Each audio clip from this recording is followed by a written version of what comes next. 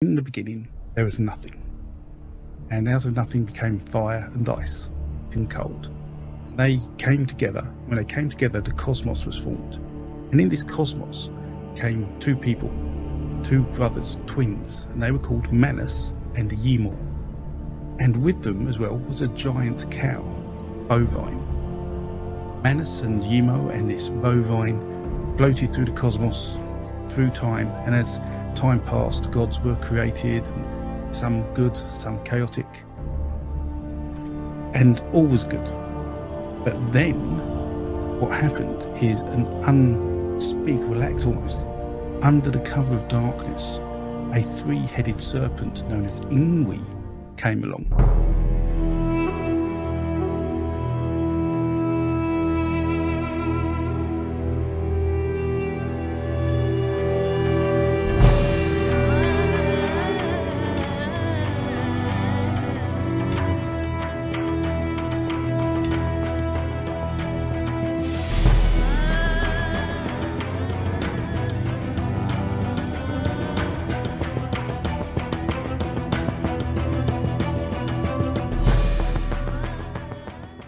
Welcome back to the Gnostic, Informant, and you are about to attain true Gnosis.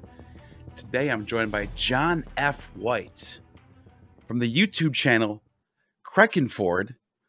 And dude, your channel, I've been watching it lately, and it's just so in-depth with studies of ancient Proto-Indo-European and ancient Norse myths, Odin, the Sky Father, all that good stuff. So everybody go and subscribe. Check that out. Get on that. It's just a huge tool and resource for knowledge. And thank you for all the work that you do. Thank you. And thanks for coming on today as well. So let's jump right into it. Let me ask you this. The creation myths are very specific on some things. It seems like in the Bible, you got the Garden of Eden and the trees, and you got the creation myths in Greece, you got creation myths in Europe, you got creation myths all the way to India in the Vedic text, what is it? The Rig Veda. Rig Veda, yes. And I'm wondering if you noticed a common denominator or some sort of common thread within these myths. That is a good question. So, yes, there is. I didn't recognise it. There are many great scholars who come before me who have recognised it, but certainly the Old Norse myths, so the Viking-type myths, the creation myth links to the Roman myth of Romulus and Remus, which can link to the Indian myth of the Rig Veda, like the Purusa hymn, which can link to Genesis and the Enuma Elish. There are many connections here. And the reason we know these are all similar is because of not only similarities in story, but they actually use similar names. So you often see the same name appear in all these stories, as well as the same types of characters. And therefore, it is literally beyond doubt that these all originated from a single source. And that single source we call the Proto-Indo-Europeans. And the Proto-Indo-Europeans are a people who spoke a language called Proto-Indo-European, which means hypothetical Indo-European. And the reason it's hypothetical is because we have no actual tangible record of that language, but we just see traces of languages that have evolved from it. And if we push all those languages back, we can see they come from a single source, and that single source is where that creation myth started. And equally, it is also where we see the development of such technologies as horse riding and the wheel. And so this Proto-Indo-European peoples and the technology and the stories were quite advanced for the time, and that allowed them to spread rapidly, along with some sort of techniques they used in farming, which is pretty much around the cow and using that rather than just doing agricultural farming.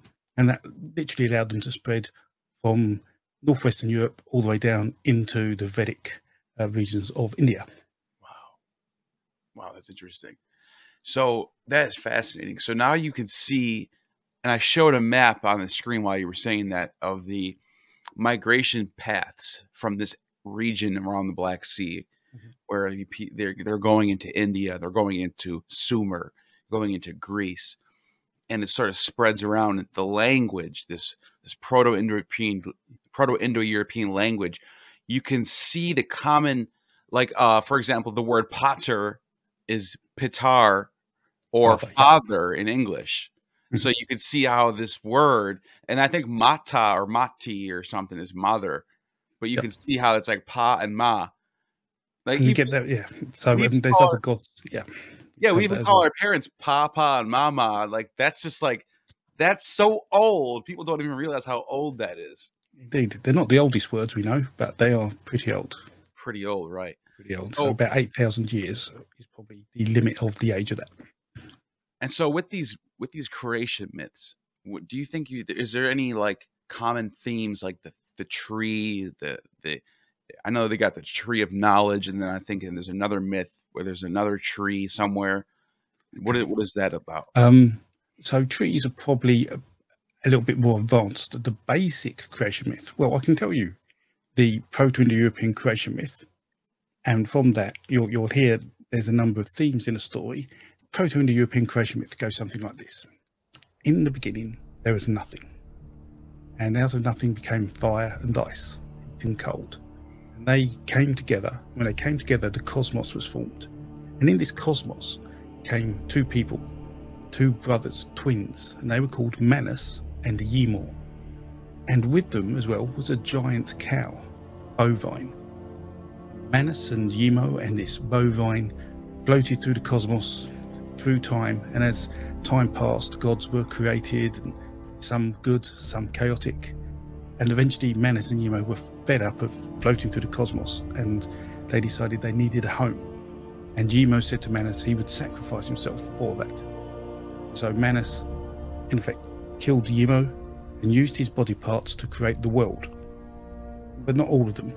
There was a bit left over, and the bit left over, he created a new Ymir, a king of this world, and then with a bit left over from the legs, he created the common people. With a bit left over the body, he created warriors, and with the bit left over from Ymir's head, he created the priests. And then Manus came to the world to teach the priests how to perform ritual sacrifice, and to make the gods happy. And all was good. But then what happened is an unspeakable act almost. Under the cover of darkness, a three-headed serpent known as Ingwi came along, and it stole the people's cattle. It stole the cattle from these Proto-Indo-Europeans, and they couldn't have that.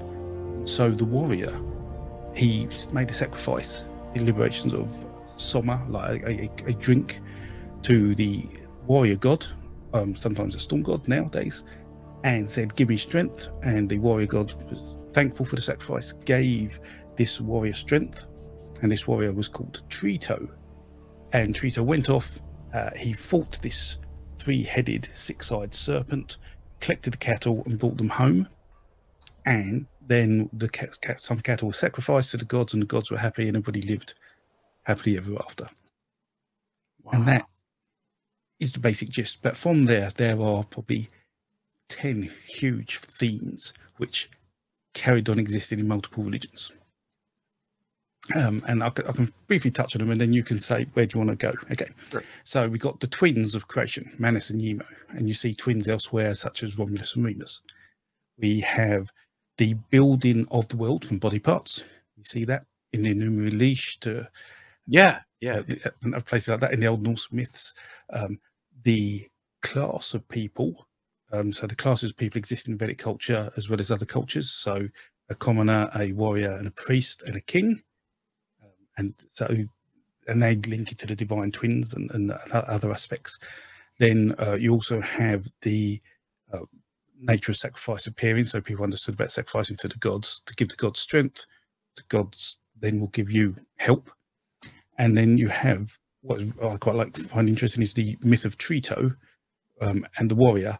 And that myth turned into the prince rescuing a queen or princess from a dragon, or a knight rescuing a princess from a dragon myth. And so they're sort of key myths in a nutshell that have come out of that. Yeah, you can see these archetypes that get passed down to different cultures, and they're used similarly, but changed in a certain way to adapt to whatever culture they're in. And you get reflexes as well, so you get almost opposite myths, and that happens in Christianity. So one of the big themes and one of the principal beliefs of the Indo-Europeans was that the cosmos created man, and man then creates the cosmos. So so where Yemo sacrificed, his skull was used to make the heavens, and his brain the clouds, and his flesh the soil, his blood the water, and those aspects. And you see this in other cultures. You've got great examples elsewhere. But then when you die, your flesh turns, your flesh turns into earth, and your blood turns into water. But then when you're born, it's assumed that that material comes from the cosmos into the woman to be born. So therefore you sometimes have to sacrifice to replenish the cosmos with material so you can be reborn. Now that is something that pops up a lot in Hindu mythology, where the Hindus talk about, Brahma creates the world, and he uses Shiva. He turns Shiva, or I think it's Shiva, one of the gods, into one of the river. No, it's actually the god Ganja. Yes, for the Ganges. Yeah, so the Ganges is actually a deity, which is the water. And they say the same thing. When people die, you go into the earth and you be reincarnated into something else, and you're just like this part of this giant network of life. Exactly. But you see this in Christianity too. So the book of Enoch, the second book of Enoch, has an example in the Dove King, or the Dove poem, which is going back 2,000 years old, has this in where Adam's built from parts of the world and the universe, and literally lists these items. And so there's probably 10 different major books from different religions you can look at, and they all build man the same way, using the same. So the sun's always the eye, and the moon's always the other eye, and the clouds are brain, the flesh is the earth, and the blood is the water, the bones are stones. So it's a really common theme that has persisted. And then I think it's also, we should also point out that the religions that didn't survive, like the Hermetic religion, talks about the moon is the mother and the father is the son. And that's a little older. So I think the roots of those.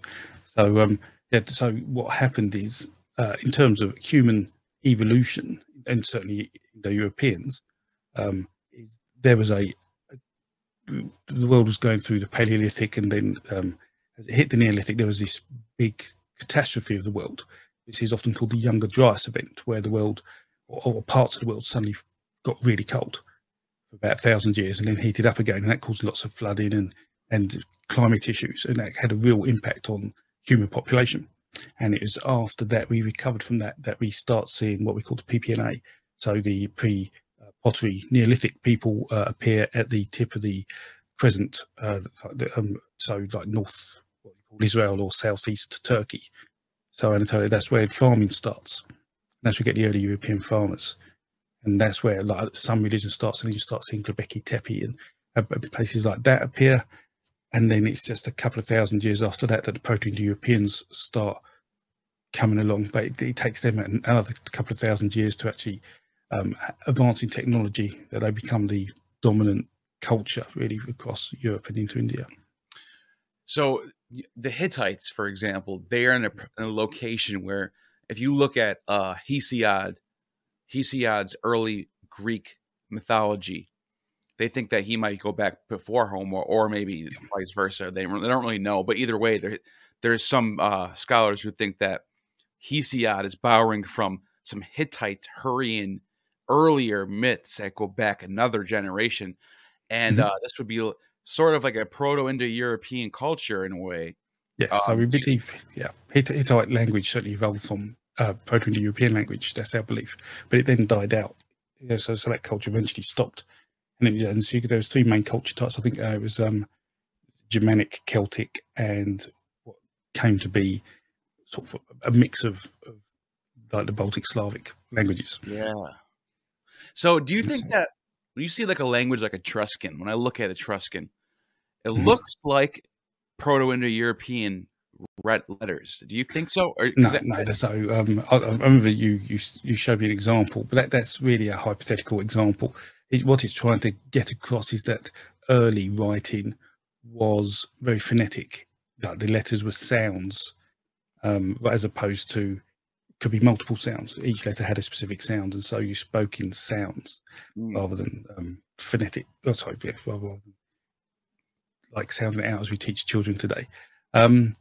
So yeah, that was just a hypothetical example. I mean, the writings are nowhere near as old as the language itself. So we have no examples of Proto-Indo-European language directly. That's a good point. That's a good point. The writing, because what we get passed down is we get the language being passed down as actual words, but the alphabet that the Phoenicians come up with sort of gets. It's like I don't know if you want to say it's like a round peg going into a square hole, but it's sort of like the two get hit together. And so you got people speaking certain languages, but adopting an alphabet. And then eventually you get these new languages because of that. Exactly. So the alphabet evolution is quite interesting. I mean, I'm not an expert on this, but it's often considered that alphabets were borrowed from traders. So traders go through cultures that have an alphabet and then take that to a place that hasn't, and then sort of make up an alphabet based on what they saw for this new culture. And so, that's why you certainly in Old Norse, in the runes, you see some runes that look very Latin and some runes that don't. And it really feels like someone's borrowed an alphabet and sort of made it up for the Old Norse, and then it sort of stuck. That makes a lot of sense.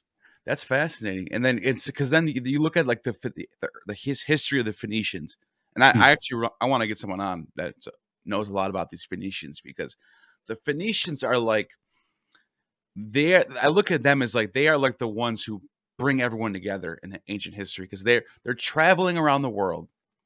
They're bringing their alphabet with them. They're trading with people. They're going all the way as far as Spain. Some people think they even went all the way to England. I don't know about that.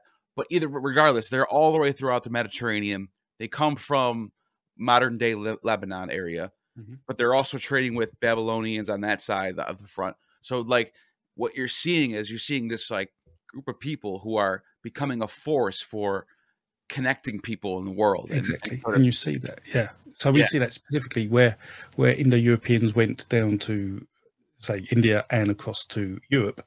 You actually then see that the Greeks go back to Persia quite a lot and start trading with Persia, and then the Persian evolution of the Indo-European myths then come back to the Greek court to change them further.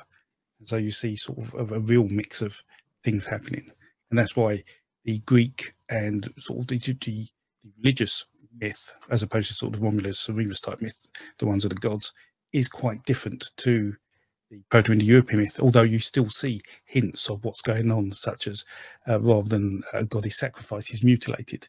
So Kronos is castrated, I believe. So rather than killed.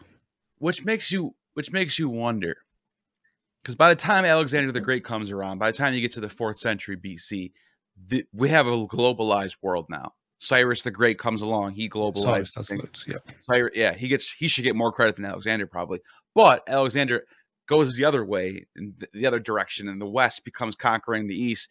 But either way, regardless, that whole era sort of globalizes the world, and it makes me wonder actually, is these ancient myths, are they preserved in their entirety, or is it like a game of telephone? Are they being influenced by outside entities and changed over time? What do you think? Yes, there's a bit of that, and that comes across in a number of ways. One, we know sort of the Egyptians had a lot of influence on the Abrahamic religion, because Egypt was responsible for that region when it started to develop, and again that would have influenced Babylonia or Sumeria. But we also see it when we actually discovered this Indo-European link, that no one could work out why the Old Norse myth was what it was. So, because the Old Norse myth had in it sort of a god who was sacrificed to create the world, and Ymir, his name was, and Ymir is cognate with Yimo. So Manus means man, Yimo means twin, and Trito means third. So you've got this 1, 2, 3 sort of thing going on. But Ymir is in the Old Norse myth, that means twin, and we have Twisco. So Tacitus wrote about Twisco, which means twin as well in the Germanic.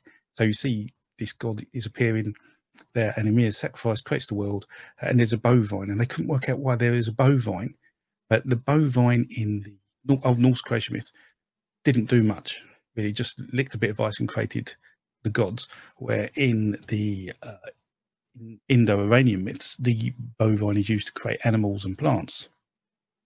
And so there's two key aspects of diversity, huge pieces of diversity in the Indo-European religious split. So that is one where we see the bovine being used to create animals in Indo-European, Indo-Iranian mythology.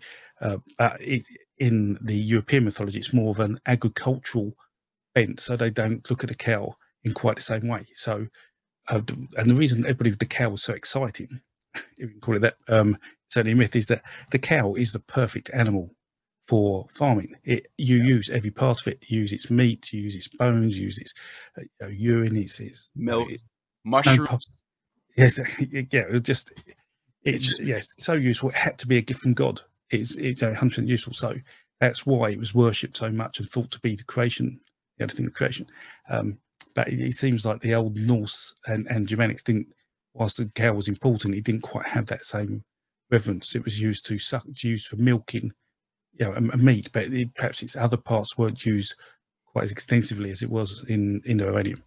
But the other big change, just to flag this because I want to talk about this later, is the creation of a soul. So in the European myths, no soul exists. In the Indo-Aryan myths, a soul started to come into existence. Wow, this is all fascinating. So you mentioned about this cow, and I read enough of the Vedic of the 5 Vedas to understand that they really venerate the cow as being holy. Exactly, and like you said, there's so much you can get from the cow. It gives life. It is like this. It has all these different sources. You can make cheese. You can make milk, you can get meat from it, and then it makes you wonder if the soma from the Sama Veda, they talk about the soma juice being sacred. It makes you wonder if this is some sort of mushroom concoction. Well, absolutely. Without there it is. And so you see other versions that you see it in Iranian myth or Persian mythology. You see it in Old Norse mythology. There's a mead of poetry. You see it mentioned in Greek as well, so certain things. So there's definitely an alcoholic or a beverage that warps the mind somewhat, because it is that drink that allows Odin, when he hangs from a tree, to see the magic and the runes. And he had to be, to me, he's under the influence of this drink, what we call the mead of poetry, but this summer. And the story of the mead of poetry is an incredibly interesting one as well. But yeah, I think that's a common theme throughout our ancestors' mythology, that did have this drink. Do you know that story? Yeah, the mead of poetry one. Yes. Yeah, let's hear that real quick. Okay, so my audience loves this stuff. Go ahead. So in the beginning, near the beginning of the creation of the Old Norse world, there was a battle between sort of the gods and the who seem to be like the bad guys, you call them, without going too deep into mythology. And they eventually decided to have peace, and by peace they put sweat, or I think it was, or tits or something, into a cup. So all the gods sort of sacrifice some liquid into a cup, and out of that a person was created called Kasvira, I think his name was, which means to crush. And because he contained extract of everybody, he was the cleverest man alive. So, and then what happened is that the dwarves in Old Norse, because they'd have these fantasy type creatures, the dwarves thought, oh, we could do something with Kasvir, so they basically kidnapped him and used his blood to make some mead, and such that if you drank the mead, you'd be the most clever person in the world. And Odin thought, oh, I need some of this mead. So basically, I think the giant comes along and steals it, and keeps it under a mountain with his daughter. There's a whole story about how Odin tricks the giant and gets into the mountain, has his way with the giant's daughter to get hold of the mead of poetry, and flies it back to the gods. He turns it illegal and flies it back to gods. And then just before he gets to the gods, the giant he stole it from was also turned into a bird to chase him, sort of attacks him, and he drops a little bit of mead of poetry, and it lands on people, and that's how we've got a little bit of intelligence, and the rest of it he gave to the gods, and that's why the gods are the cleverest people. Wow, that's so. These stories are so fascinating because you have to wonder how these details get thought about, how they were influenced by whatever that was going on back then. It's just so fascinating because it's such a long time ago. I mean, this is why I love this stuff. So, I mean, I'm agnostic, I guess. I don't believe in God. That sort of entity. Yeah. So, yeah, I'm really into physics and math, and so I had this science brain on that. God doesn't exist because science said, doesn't prove God doesn't exist, but there's so much evidence to suggest. But then when I started understanding these stories, and you realise they're all man-made, then there can't be a God because all these stories are man-made. I can show you that Genesis isn't from God, because it's actually ripping off the Enuma Elish, which rips off the Indo-Aryan myth, which rips off the Proto-Indo-European myth, and we can go over that. But what actually gets me is, in fact, I'll tell you another story, the ferryman story. So, the ferryman of the dead, which people may see is like a grim reaper in a boat, and he pushes a boat along the water, and what his purpose was to deliver people who had died into the underworld or the other world. Now that story is actually, so there's a story about Orpheus in Greece, where Orpheus, his wife dies, and he has to go into Hades to get his This is from Ovid's Metamorphoses. Great, exactly. Story. That book is basically Greek myth. If you want to understand Greek myth, read that book. So, and she's died from a snake bite. Okay, so he goes in, finds her. He's told not to look back at her as they leave. But just before he gets out, he looks back, and she goes and doesn't risk it, and he comes out. Very tragic. Very tragic. However, would it surprise you that Native Americans have the same story? And where there is and this has been recorded, where a man loses his wife, he goes to the underworld, tries to rescue her, doesn't do it, and when he gets out, he is actually killed by a snake bite and ends up joining her. Now, if you think that story can only be in two places like that if it occurred before humans migrated into the North American continent. So that's over 20,000 years old. And if you think that, then you think, how do people back then tell the same stories across such a landmass for them to persist and spread? And that is an amazing fact. How do humans do that? And I have to jump in real quick, because I just thought of something that's really profound. Ovid's Metamorphoses, like everyone knows, is written in the 1st century BC, I think, or maybe early AD. It's either like 14 AD or 14 BC, somewhere around in the time of Augustus. Now, this was considered one of the holiest books in the Roman imperial cult, because this is the book that deifies Julius Caesar, it deifies Pythagoras, it deifies Asclepius, who becomes the healer god, becomes a prototype for the healer god. But Ovid, before this, that's the last book, that's book 18. The books leading up to that are what people describe as a retelling of ancient Greek mythology. So you got like Jove, who is really Jupiter or Zeus, but like he's retelling it to a new audience in the Latin language. So what does this tell you? This tells you that these are oral traditions being passed down that are held as sacred. These have to be retold. These have to be brought back into the society that we're in right now. So it tells you that this could go back farther than we actually think. Yeah, and longer. I mean, over 20,000 years. That's ridiculous. Yeah, it's amazing. It is, and it's not the oldest story. The oldest story is about 40,000 years old. What's that one? So you want to know that one? So, so the basic gist goes: one day, a group of hunters and families were around a fire, talking about hunting, and they were telling a story. And the story was about a elk who came out of a cave of hibernation, like in the spring, and the hunters were hungry, so they chased it. and the elk ran into the mountains and caught the sun in its antlers.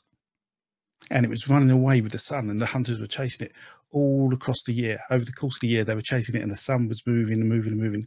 And eventually, come the winter, they managed to kill this elk. The elk laid on the ground, and the sun was released, and the sun came back up for the next year. And in the next year, also, the elk had offspring during the year, and it came out of its cave, out of hibernation, and the cycle started again. So, and we know this is the oldest story, and well, it isn't quite.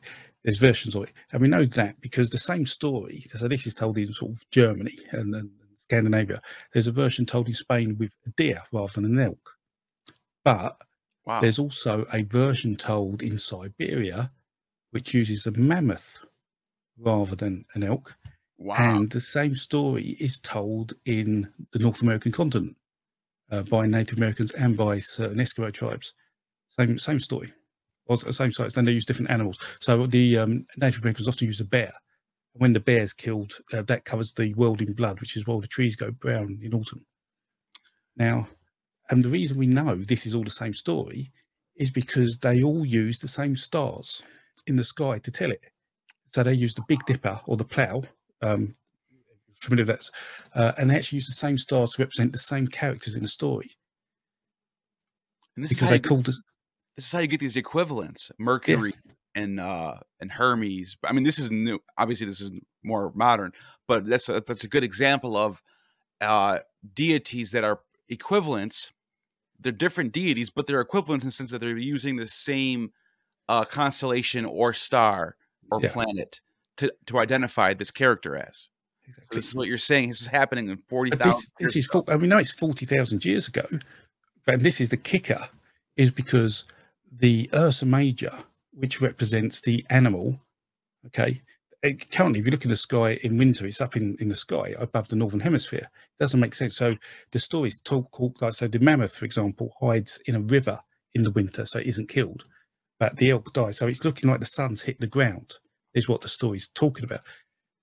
But if you turn the Earth back 40,000 years on any astronomy program, like if you look at sort of as a planetarium program, Ursa Major was lower on the horizon, and 40,000 years ago, it would have disappeared, or like been hidden.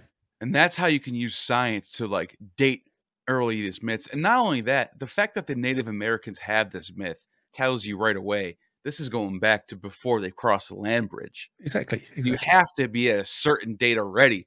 The Egyptian myths, we also know that certain gods got dethroned. Osiris and Set would take turns having the throne, and they identified that there's a star fixed in the north, Polaris, that changes every once in a while with another star.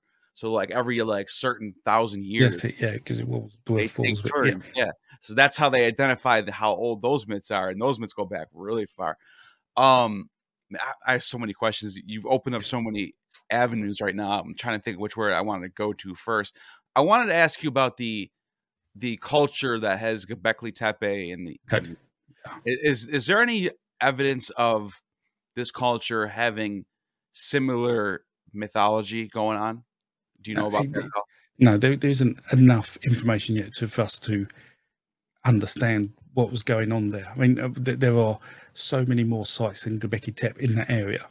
There's at least 7 other sites, possibly 8, and we've only uncovered a small part of Göbekli Tepe. Yeah, they so stopped. we are so far away. Yeah, and I was because the only pictures I can find of the archaeology is a couple of like stones and pillars, and it looks like there's like some sort of constellation thing going on there. I don't know if imagery of animals and things. Yes, so and some people think it is constellations, some are animals. And animals are often repeated in Göbekli Tepe. But no one knows for sure. I mean, a lot of things I'm talking about, no one knows for sure. We're just using lots of circumstantial evidence together gives us a really good feeling that probably what we're saying is correct. Because no one wrote this down, as you say, it's all tradition. And there's some archaeology, some etymology, so the study of words, like understanding the words' origins, that allows us to work these things out. Now, do you agree with the dating about being like around 9,000, 10,000 BC? Yeah, it's sort of just after the PPNA. So after the Younger Dryas and early European farmers, then Göbekli Tepe sort of pops up. That would make sense to me. You're right. And another thing I wanted to ask you about, going back a little bit, we're talking about the cow being sacred to certain cultures, but if I'm not mistaken, there are certain cultures in the Proto-Indo-European subset that actually thought that the horse was more sacred than anything else. So eventually, yes. So the cow was sacred till about probably 2000 BCE, I would say, maybe a little bit earlier than that. But when the horse was starting to be used for technology, when technology came along with the wheel and the horse, and you could use that for war and for chariots, then all of a sudden the horse is the powerful animal. Everybody's used to the cow now. Now the horse, you've got a horse, you can win wars far more easily than if you don't. And that's how that got elevated. And then that's the birth of what we call the divine twins. So there are one set of gods or deities within the Indo-European myth called the divine twins, not to be confused with Romulus and Remus, but I think it's Castor and Pollux from the Greek, and Hengist and Horsa in the Germanic. So these twins are quite interesting. So they actually are based on the Indo-European class system.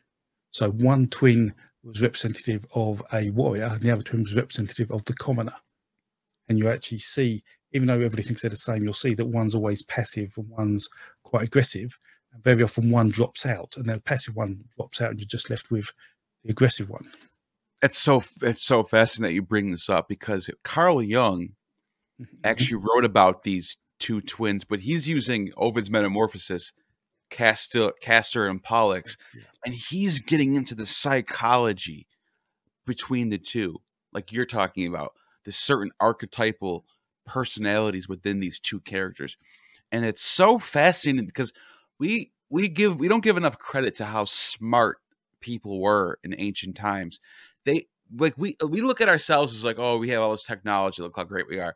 But we're building off of the backs of the people before us. Like a camera, someone just didn't invent a camera overnight. There was different kinds of cameras that eventually got better and better and better and better to now we can talk online. But this same intelligence capacity was around back then, but they were just applying it to different areas like mythology. Exactly. Well, they didn't have all these material distractions, so they were really interested in the world, the earth.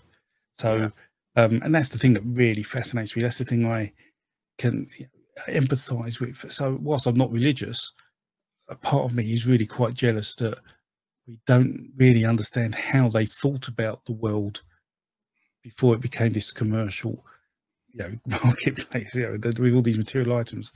Because if you look at that myth compared to the Abrahamic myths, certainly the Christianity, that sort of shifts how religion is used and looked at in society compared to the more traditional religions.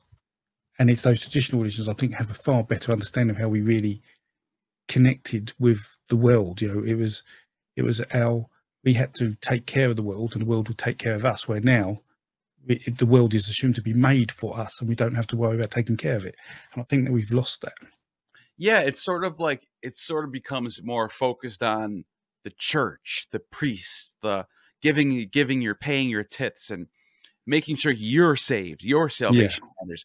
Whereas these more ancient myths are about the agriculture, the earth, the cycles of nature, winter, solstice, the equinoxes, the moon cycles, all this stuff comes in. It's all cycles, give back, take and give back.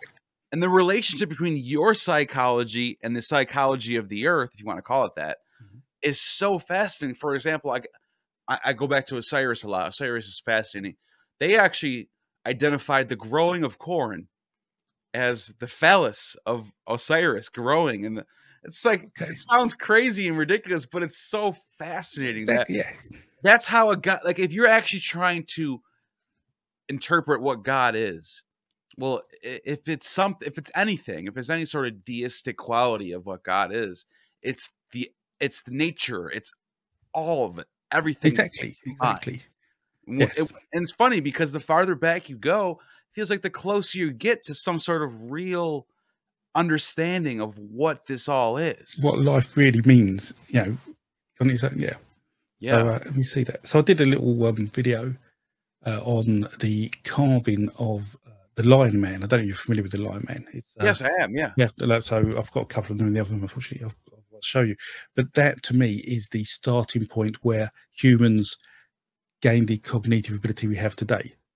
So basically, before then, a rock was a rock, and then a rock became a hammer, and then a rock became a bit of flint, and it stayed like that for a couple of 100,000 years. Maybe we got the flint better, but then at the point of the Lion Man, whilst there was sort of some jewelry being made and things like that, the Lion Man was actually a huge step in cognitive reasoning. And there are some papers on this where someone's taken not only a bone, think I want to make it this imaginary creature I've got in my head, but then also create the tools out of the stones to make that imaginary creature come to life. And from that point of view, it is just a phenomenal piece of culture. I don't know if we want to call it art or, because we're not really too sure what it is, but Right. This totem is probably the best word for it, created. And that, to me, that's when I think humans started to think in the capacity we do today. So for we've had at least 40,000 years of thinking like we do. Yeah, and I bet you're right. I bet you're right. I bet you if you had some expert on the development of the brain, of the human brain, they'd probably point to this time period as like a spike in the capacity of our intelligence. And Yes. like, there's I'm probably not sure why, whether it's genetic or evolutionary or a bit of both, but there are some good papers out there about that. Yeah, I actually had on Erica Gutsick Gibbon. She has a good channel about evolution and stuff like that. And she pointed out that there was I don't know if she said it was that time, but there was a time in history where it was like out of nowhere, pretty much humans just were like capacity just went through the roof. And it's caused a lot of people to have different hypotheses on how this is. It's not really solved yet, but one of the examples is from, what's his name? I can't remember his name. The stone ape hypothesis. Oh, Terence McKenna. He thinks that apes got out of the trees and got onto the ground because of climate change and started tinkering with new food sources and then started eating mushrooms and psychedelics and got the brain going. I mean, obviously it's real, we can't say for sure that's true or not. Probably isn't, but it's still like, it's fascinating to see that the humans evolved into something that is like out of nowhere. It seems like they just exploded in intellect. Exactly. And it spread so quickly, that reasoning. I mean, it took probably, 10,000 years or so for it to spread across, Eurasia, I guess, and just in time for the migration into North American continent. It was, I mean, if it happened, let's say 10,000 years later, Native American Indians may not be quite as advanced as they were. Because they may not have had that genetic change. And they were very advanced. Like people, they were.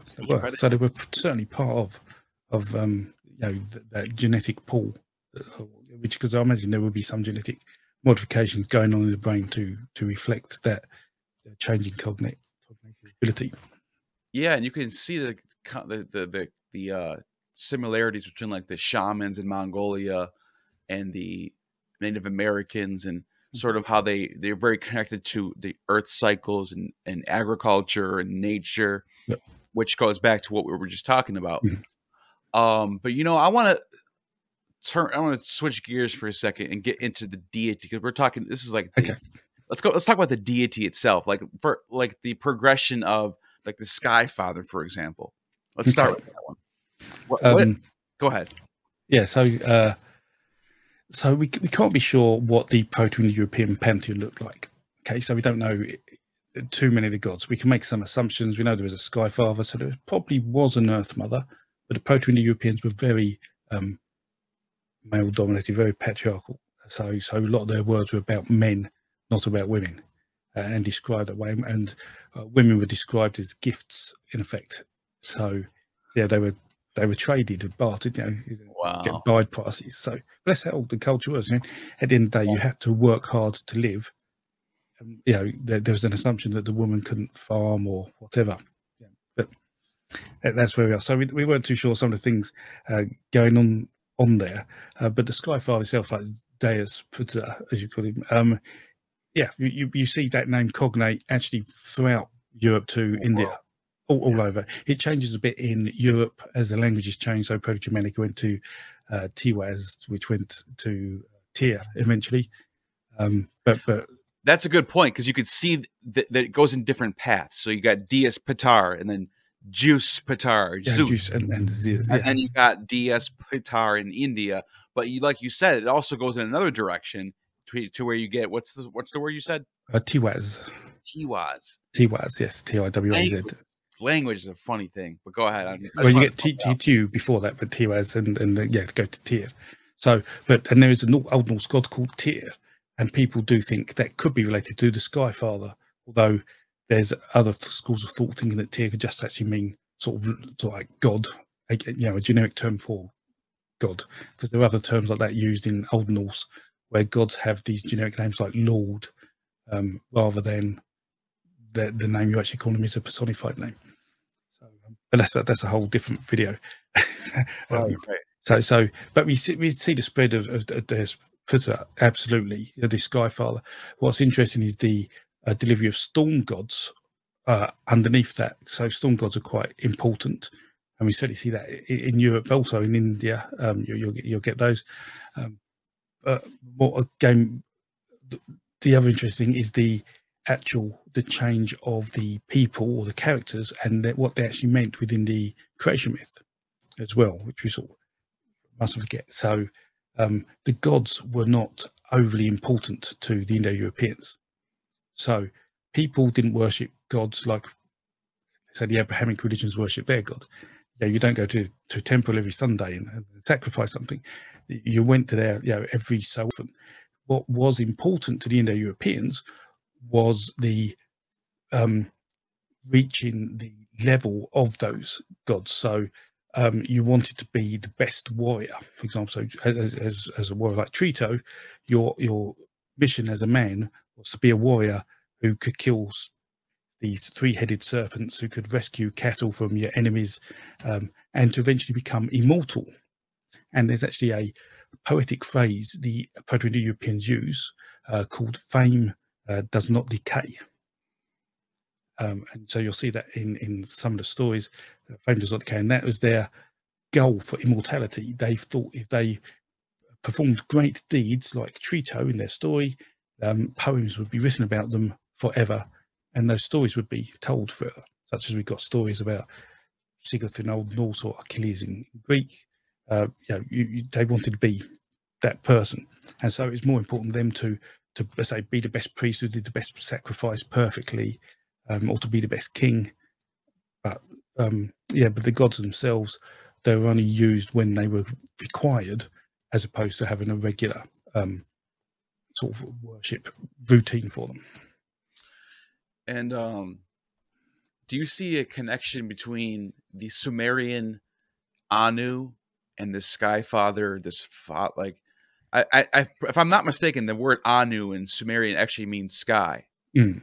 So I wonder if there's a connection there. That's what it's odd, because there's some changes in stories there. So Tiamat, right, was actually a cow. Still, what he says, Tiamat, really? And yet, yes, you think it's a water serpent because of this story with Tiamat and Apsu. But actually there is, and that story is quite interesting, because you've got this twin system of creatures, which one is killed and the world is created, very similar to the Indo-European creation myth. Right. Yeah, absolutely there. But is it the Indo-European creation myth? Well, there was a tablet discovered, Landsberger and Wilson, 1961, wrote a paper on it, and it was a fifth tablet of the Enuma Elish, and it was a slightly different version of the story, and it talks about Tiamat living in muddy grass, having a tail like a cow, having udders, and so it builds a picture that Tiamat is actually has evolved from a cow form. Wow, which goes back to what we were talking about with this sacred cow thing. Exactly. So you see, so that must have Indo-European influence in there somewhere. And then we all know that the first couple of lines of Genesis, verses 1 and 2 in chapter 1, are literally a synopsis of the Enuma Elish. Yep. So, and there you have that link. That the Hebrew word tahom is cognate with Tiamat. Yes, exactly. To deep, the deep. In the abyss, in the deep. Exactly. And they talk about the wind over the water, which is the wind used to kill Tiamat by Marduk. And if Marduk killed Tiamat, then is Marduk the Sky Father? Because he's taking that sort of. Well, no, that wouldn't be true, because Marduk would be more like sort of madness or something. It's very, the myth has got changed, and we see that. Well, that's the polemic. That's what the polemic is. Yeah, it's not copying it, but it's almost like you said, it's responding to it in a way, changing it, important changes to say this is what we are. We're not that. We're different. Exactly. We're better. And we see that. So Romulus and Remus of the Roman myth is exactly like that. So on first glance, it just looks like a myth, but actually, when you realise Romulus and Remus are twins, and they go to form the foundation of Rome, and then I think it's Remus is killed by Romulus when he jumps over the wall, and there's a sort of blood sacrifice, and Romulus then eventually gets turned into a god a bit later. You think, okay, it's like the Indo-European creation myth. It's not quite there. But actually, that version is by Livy, written, I think, in the early part of the first millennia. Yeah. So there actually are older versions of stories of Romulus and Remus, and it was called Remus and Romulus. And in those, Romulus is actually quartered by the Senate. So he's killed and chopped up into pieces for the creation of Rome. But the story changed, because that isn't a great place for a hero of Rome, is it? You don't want your hero of Rome being chopped up, so the story changes. And you actually see that Romulus and Remus was actually, I think it's called Valis, which means man. And so originally the story was Rome and man, and Quo Valis became the god. Romulus is god, which means just two men, which is the twin. So therefore you can really uncover that that they understood the primitive part of the myth, the plot, but they lost the real meaning of the names. They just they adapted. So that's a really good example where you see Indo-European myths completely change in terms of characters and that, but the root is still there. That makes it the roots where it's come from. Not only is the root still there, but the agricultural aspect of it's there too. Whereas using certain deities are dying or reborn or being used to create something, that right there to me is pretty clear, where that there's a common thread there. Yeah. And so Odin, let's get into Odin for the last couple minutes. Okay. Odin seems to be the final product of this all father, this sovereign lord, basically. And I guess Thor is in different, depending on which location you're in. Thor could be that guy too, right? If I'm not mistaken. No, well, okay. So we could talk for days on this one. So the Thor is a sky god. So Thor could be the sky father. I mean, people think he's a thunder god. Yes, he's got a name called Thunder, and he's got a hammer about lightning. But his role in society, where everybody worships him, he is the most popular god in Old Norse. So all the warriors worship Thor. He could be linked to the Skyfather, and Thor's quite a new god as well.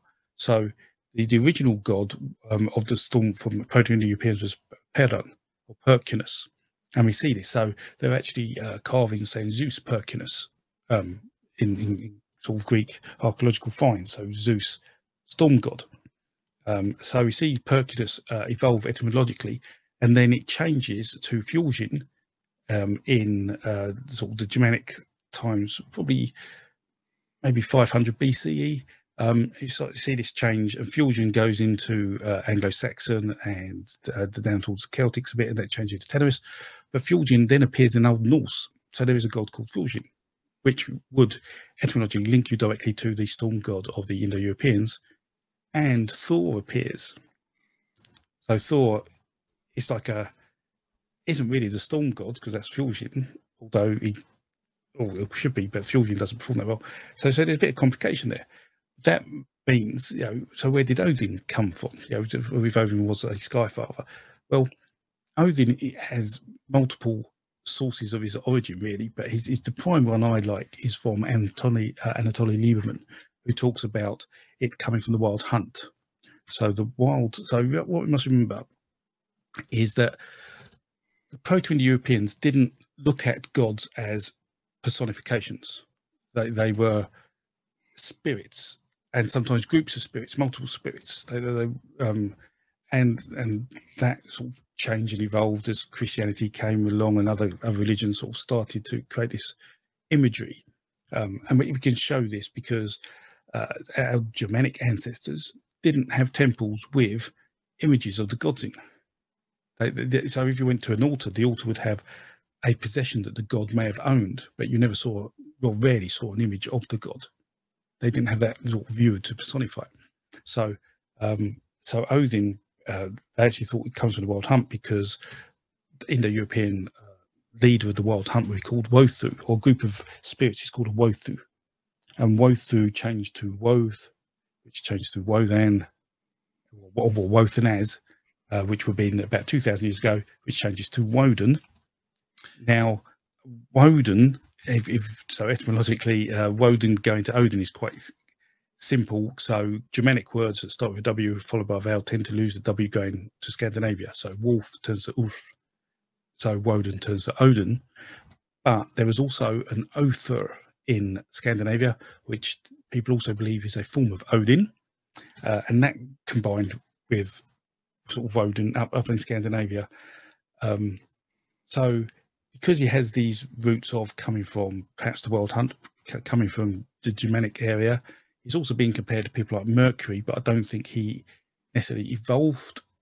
He certainly didn't evolve from Mercury, but I do believe that Scandinavian warriors who were mercenaries for the Roman army may have influenced some of the aspects of the character of Woden or Odin. That may influence that a bit. And Herodotus in 450 BC says that the Germans and Celts, instead of worshiping Zeus, have Mercury as their sovereign.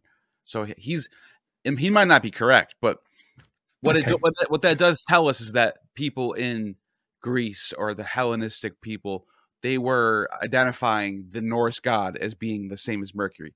Doesn't mean they're right. It's what they thought. I say, but the god wasn't personified like that. So there must have been a visual aspect, and that visual aspect was probably the raven or ravens. Exactly. And we see that in some inscriptions about ravens appearing alongside Mercury in Germany.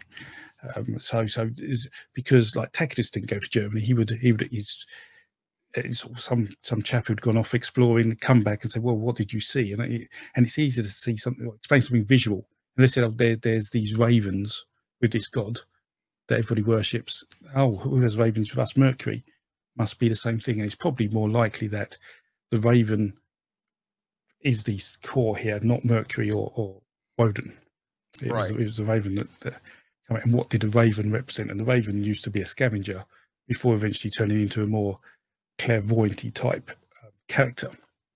You know, I was, and this is just me speculating here because, if I'm not mistaken, isn't Odin identified as like being a god of wisdom? In the old Norse, Odin looks like he's taken over many roles. So he's got over 50 names, Odin. So so he's got the wisdom because of the Mead poetry. So the Mead poetry, drink that, you know everything. Right. Now the reason why I bring that up is because the word Veda in the Hindu roots it means wisdom. The word wisdom is obviously a cognate with vidam, wisdom, Veda. Like you could see there's some sort of connection there. But Odin, almost if it's Woden, do you think there's any connection between Woden? Not at all. No, it comes from Wothu, almost certainly. Right. And Othin also comes from Wothu, but it also includes Othor. And we can see some of that because of the old Norse creation myth. So in the old Norse creation myth, they come. So it's there's a number of versions of it, unfortunately, but there's one version, the one I like from the Poetic Edda, which is a book of poems, and it talks about Odin, Honir, and Lothar. So three gods walking along and finding two logs on a beach, and they turn them into people. And Odin uses Ond, to give breath, they say, and Lothor gives Litogotha for colour, and Honir gives Othor for poetry. And the question is, why does Honir give Othor for poetry if Odin is the god of poetry, meaning Othor? Why does he give Ond? And it turns out that this may have just been a mistranslation by the person who wrote the poem, but Ond could actually mean sort of violent movement, which represents Odin's chaotic frenzy, wild hunt leadership. And then then you go, Othor could actually mean voice, and Litogotho could mean genitals. And so with genitals, voice, and movement, you have, looking at the translation that way, you have a better, I guess, set of properties to give to a log to make it human, rather than breath, colour, and poetry, which actually really doesn't help a log become human at all. But by seeing these, we start seeing these connections on what these people actually were and their origins, and that again links Odin to a more wild hunty, crazy madman as his origin, and everything else is supplemental as stories grow and influences come in. Yeah, that makes a lot of sense. That definitely clears that up. And I think when I get you back on, I think when I have you back on, I want to get into this wild hunt thing. Yeah, okay, that's a great story. Yeah, there's an interesting story. This influences the game, The Witcher 3. There's something in there. Yeah. Yeah. So, and I know the guy who created that game is from. He has he's into Slavic mythology. He's from Poland. He's big into that stuff. So I wonder if he's borrowing a lot of these ideas from. Yeah, there's lots of stuff. There's lots of wild hunt stories and how it came about, and yeah, so we can talk about that. Talk more about So we've only really touched on the creation myth proper, right? The tripartite system. Yeah, we're just barely touching the surface in this video right here, but just want to give you a feel. This is a good feel to. I'm going to start a playlist for Norse mythology / Proto-Indo-European stuff. What do you think would be a proper title for this? Is it Norse mythology, or is it Proto? Well, it's Indo-European comparative mythology, or mythology, Indo-European mythology. That's probably a good starting point. That sounds like that makes sense. Okay, and let's let everyone know where they can go and find your stuff. Other than I'm at Crecganford. Yep. So it's hopefully these words appear on your video. It is. I'm at Crecganford. Please come along, watch, and if you'd like the videos, like them and subscribe. Try and get a video out every 2 to 4 weeks, and yeah, it's a very positive community. But for such a niche subject, it's doing quite well. Yeah, and links in the description, and there's a comment pinned as well. Click on whatever link you want, subscribe, hit the bell, and you have just attained true Gnosis. You have just attained true Gnosis. The Demiurge has no power over you.